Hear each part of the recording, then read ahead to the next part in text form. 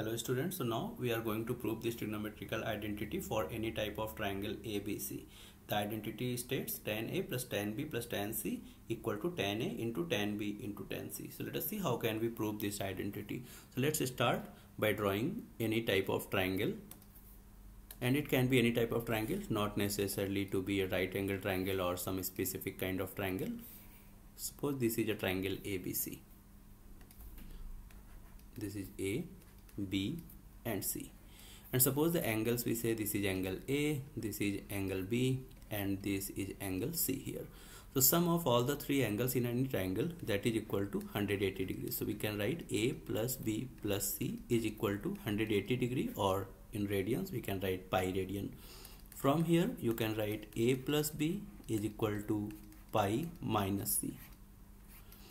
Now A plus B and pi minus C both are angles and they are equal, so we can take tan of these two angles, and because these angles are equal, so their tan should also be equal. So applying tan on both hand sides, so we will have tan A plus B is equal to tan pi minus C.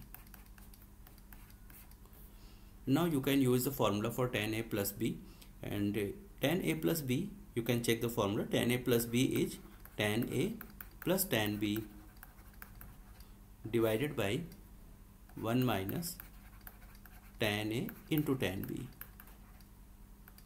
and this should be equal to tan pi minus C. Pi minus C angle will be in second quadrant, less than 180 degree, and tan of second quadrant angle is always negative tan theta, right? Negative tan, so it will become minus tan of C, because in case of 180 degree tan remains tan and this angle is in second quadrant, so tan of that angle will be negative.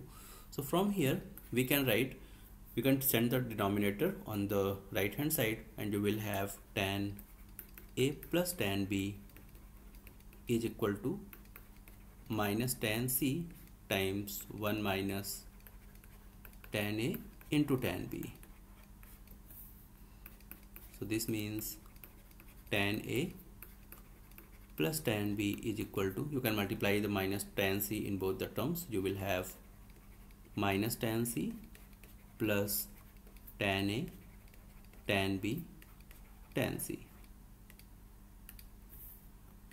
And now we can take the minus tan C term on the left hand side, and it will be tan A plus tan B plus tan C.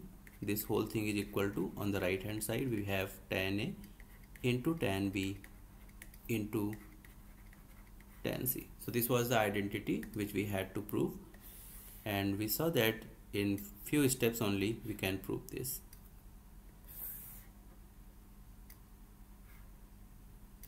Okay, I hope you understood this identity and how we did prove it. So thank you very much for listening to me, and take care. Bye bye. Next time we will meet with another interesting problem.